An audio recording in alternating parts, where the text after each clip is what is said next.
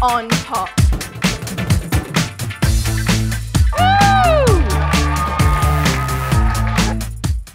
Dear Scott Morrison, I saw you on last night's news where you assured us Australians that our democracy is being upheld because, unlike some countries, our marches are not being met by bullets.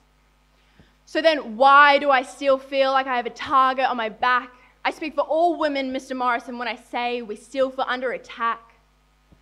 Because somewhere in Australia, a 10-year-old girl's blue and white checkered uniform is being stained with tears.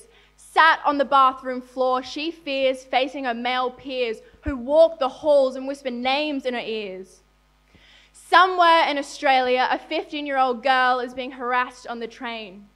She clutches at her coat tightly, prays that one day she won't have to clutch her keys between her knuckles or walk with a friend in case she runs into trouble.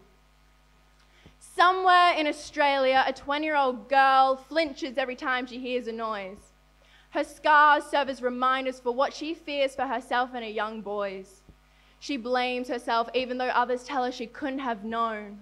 But now with this baby in hand, she fears leaving the house on her own. You called it a triumph of democracy, Mr. Morrison. But I wouldn't call it a triumph that at the age of 17, I had to march in the streets for justice because my government so casually disregarded sexual assault allegations as what just is. And you see, was it not these very same halls that housed the horror of Higgins, these very same walls that bore witness to the objectification of women? And you see, these very facts wouldn't pain me so much if I couldn't see how these same sexist stereotypes slither down to society. Since the age of 13, I've been separated into guys and girls sports teams, told I hit or run like a girl, but what does that even mean? Since the age of 15, I've been scared to walk the streets or be left alone. Even in the close company of those I have known, I have awoken to a world where my body is no longer my own. Now, at the age of 18, I hear you say that as a father, what if it were your girls? I hear you say they were sisters and mothers and daughters, but I can't help but wonder, is it not simply enough to say they were someone? So, through our silencing and suffering, let us find solidarity.